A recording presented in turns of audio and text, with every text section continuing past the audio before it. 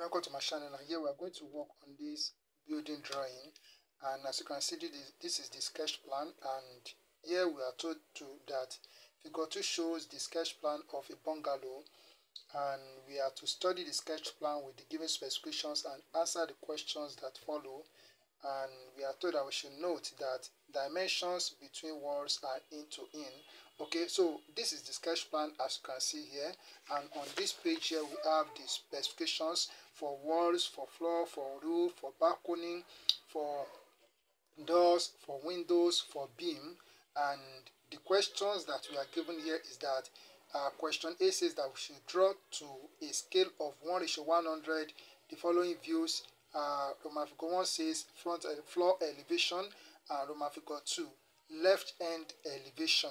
And question B says that we should draw to a scale of 1:50 a detailed section KK from foundation to the roof, and here we are told to assume suitable dimensions where unspecified. Okay, now we need to go back to the sketch plan for us to know what it contains. I will advise that we make a screenshot of this so that you can also have the sketch plan with you. Okay, so for the sketch plan we have the dimensions as you can see here, which I'll be bringing it for me to take the dimensions, and for the specifications which you have seen. So what I'm going to do now is to start with the construction of the floor elevation. And do not forget that these lines that we have here, they stand for the exterior part of the wall. And okay, so let's go and work on it. So the first thing that we need to do here is to draw a horizontal line around here. So we draw a horizontal line here, ensure that we have space. So ensure that we have space up here. So for other things that we are going to do, so I will draw a horizontal line from here to here. Okay, so then I will also draw a vertical line, so from here to here, like this. Okay, so the next thing that I'm going to do is to take the horizontal distances. So let me show you the horizontal dimensions as we have here. So from here to here is 4,350. So from here to here is 1,650. While from here to here is 2,500, here to here is 2,500. So we are dividing each dimension by 100. So let's take those distances. So the first one is 4,350. So if I divide that by 100, that will give me 43.5. So that means I can take that as 44 millimeters. So this is 44 millimeters here.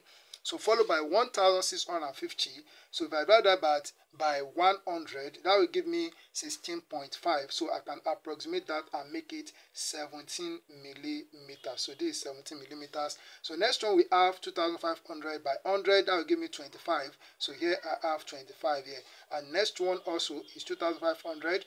2,500 by 100 will give me 25. So here I also have 25 millimeters to this point here. Okay.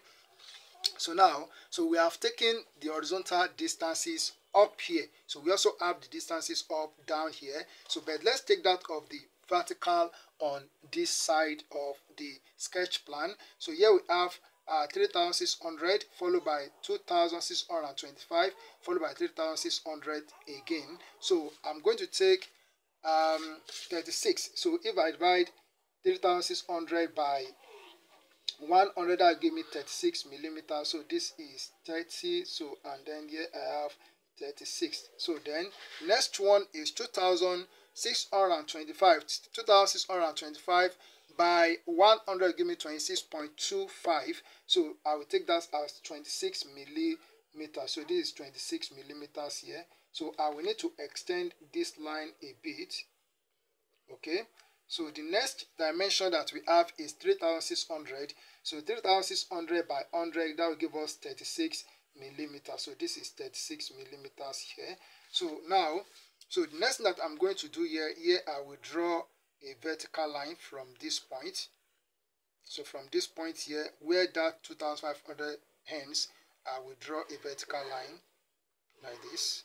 Okay, then at this point here, so I will draw horizontal line. Okay, so we have what we have this. Alright, so the next thing that I'm going to do is to take the horizontal distances along this line here. Along this line, horizontal distances. So here we have what we have 3,000, 3,000, 5,225. So I will take 3,000. So that is 3,000 by 100 will give us 30. So this is 30 millimeters. So next one is also 3,000. So that will also give us 30 millimeters. So which means the distance that we have from here to here will give us 52 millimeters. Okay, let's leave it like that.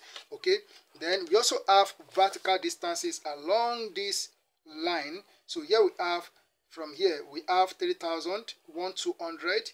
This is 4,200, and we have 1,200. So that's 3,000. I will take a measurement of 30 millimeters from this point down. So this is 30 millimeters. So followed by 1,200, that will give us 12 millimeters. If we divide that by 100, that's 12 millimeters. So this is 12 millimeters. So next one is 4,200. That is 42 millimeters. If we divide it by 100, that's 42 millimeters. So the rest here will be 1,200. So we are done with that. So the next thing that I'm going to do here is I want to show you something. So this line here, they are in line. So from here, they are in line. So which is the end of this 3,000 that we have here. So which means I will just join this together. So I will join this together as a vertical line. Okay.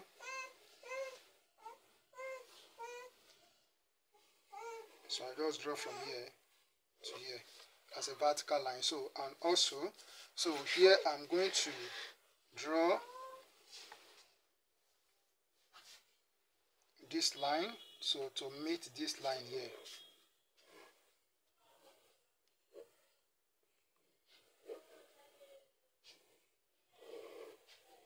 Okay, then I will also draw a line from here, so to meet this line, and here I will draw a vertical line to meet this line. Okay, so so the next one that I have here, so is the line that we have here, this line here. So it's here. So here I will draw it as horizontal line. Then, so coming up here, so we have a line at this point. So we have a line here. So I will draw this line. So it's okay like this. Then we also have a line at this point. So it goes and so it comes to this end. Let me draw this vertical line because it touches this vertical line. So I'll just take this down. Okay, so then I'm going to, okay, so this is not long enough.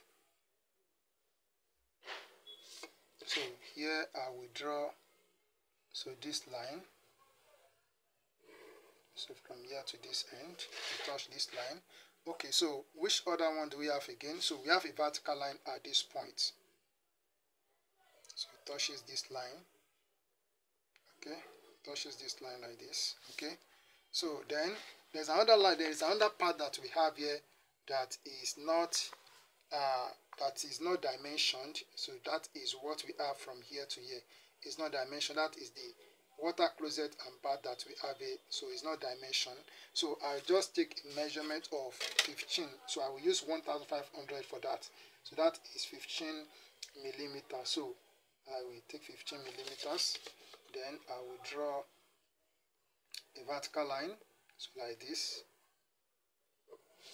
Alright, so we have put all the lines in place. So the next thing that we are going to do is to draw the thickness of the wall. So we need to make it thick. So we go to the specifications where we have the walls. So for the walls, we have all walls 150 thick Sancrete hollow blocks. So 150 by 100 will give us 1.5, approximately 2 millimeters. So approximately 2 millimeters. So it is 2 millimeters that I will use for the thickness of the wall. So let's start the work on the thickness of the wall. So let's start with the vertical wall first. So this is 2 millimeters here. So I'll come up here and take 2 millimeters. So I just did few ones that you will see. Then I'll pause the video and do the rest. So then when I'm done with that, I will come and show you the next thing to do. So we draw a vertical line down here. So and then so maybe I should do one horizontal, one vertical as I've done here, and one horizontal. So let me do this one here up. So this one is complete. So this is 2 millimeters here, and I'll come to this end and also take 2 millimeters. So this is 2 millimeters. So here I'm going to draw some horizontal line.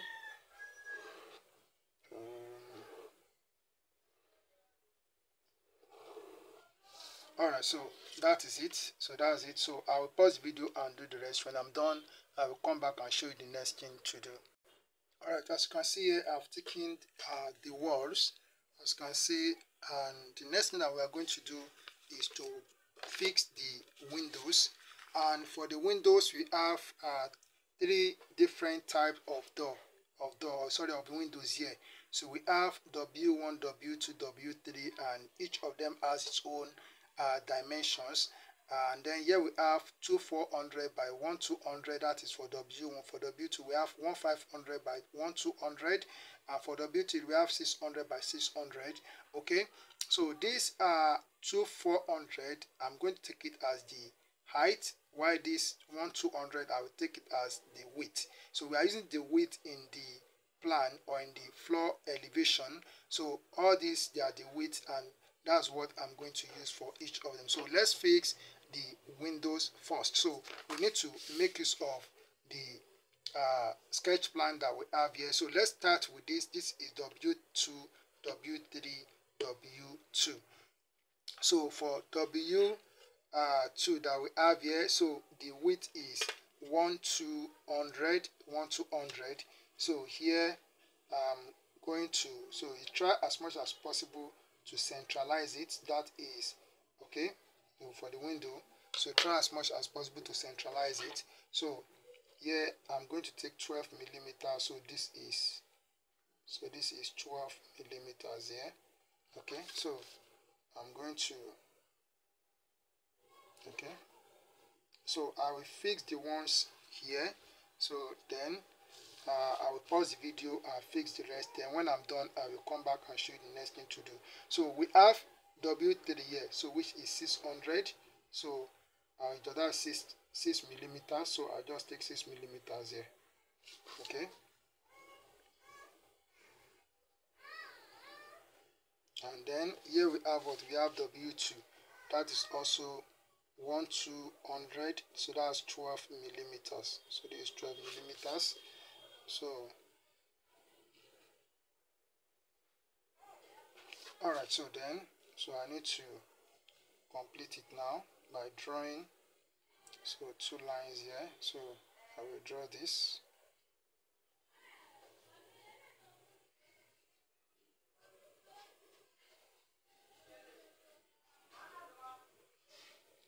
And again.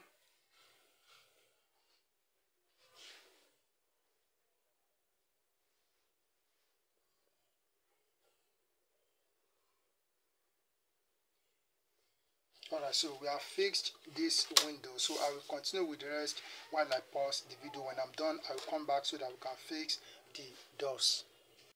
Alright, so I fixed all the windows. So now we go for the doors, and we have 4 different doors here, 4 different types of doors.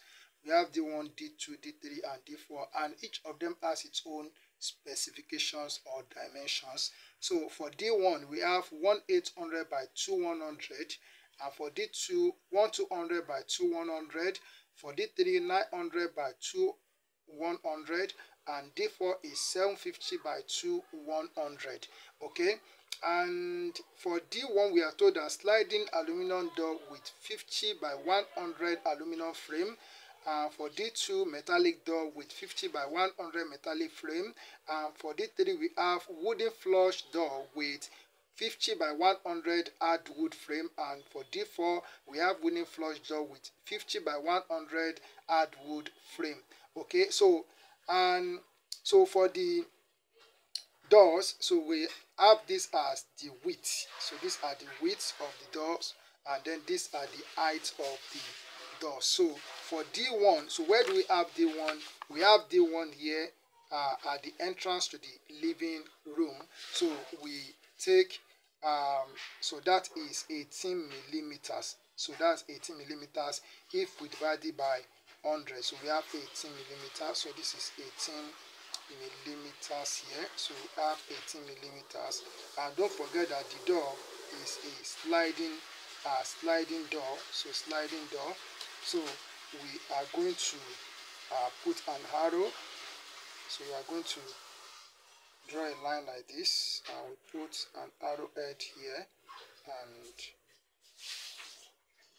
okay, so we also draw another one, so that goes up like this.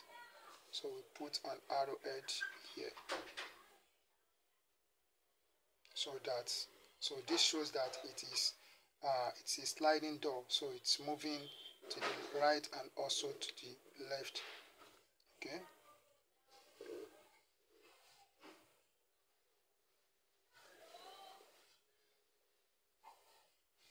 So we have fixed that door. So let's fix other doors that we have here. So D3, so D3 we have it to be a flush door, but we are only using the width here in the plan. So here we have one, here we have one here. So so I'm fixing one here. So that is that's 900.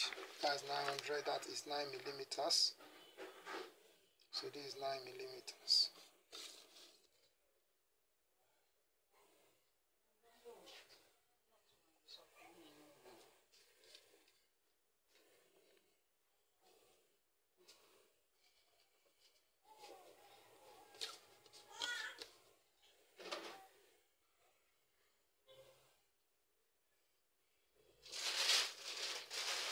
Okay, so we also have another one here.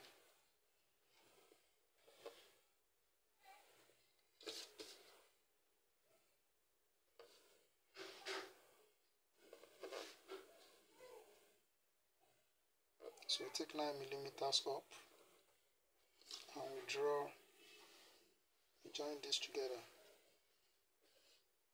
Okay, so we have fixed these two doors.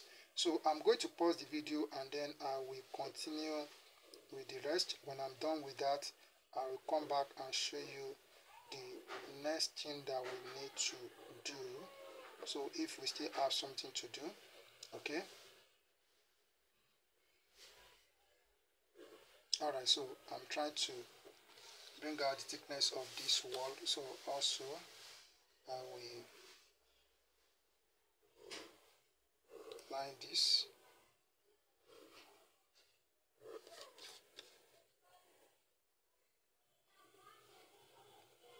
Alright, so I pause the video now.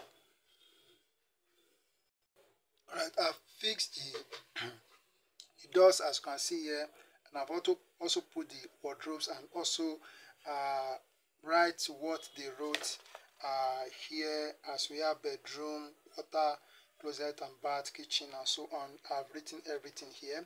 So the next thing that we are going to do is the beam. So we have beam here in the balcony.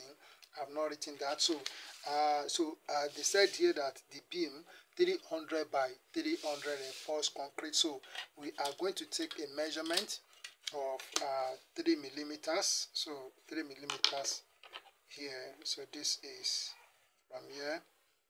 So this is 3 millimeters. I will also take 3 millimeters here also.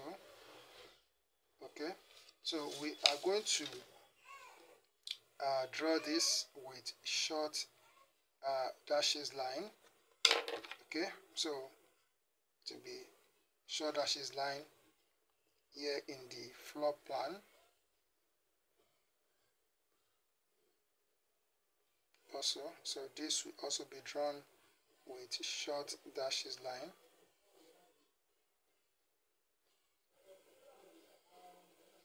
Okay, so that is for the beam. So, and then we have balcony here.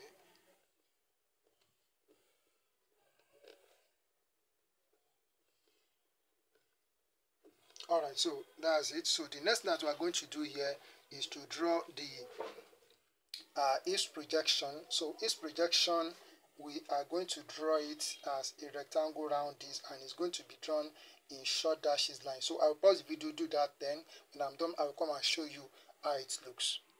Alright, so I've drawn the east projection as you can see here. So it is drawn with short dashes line, and the distance is 600, which we divided by 100, and it gives us 6 millimeters. So this is what we call east projections. As simple as I've done it here, all you need to do is to practice, and when you practice it, you become a master at it. Thank you, and God bless you.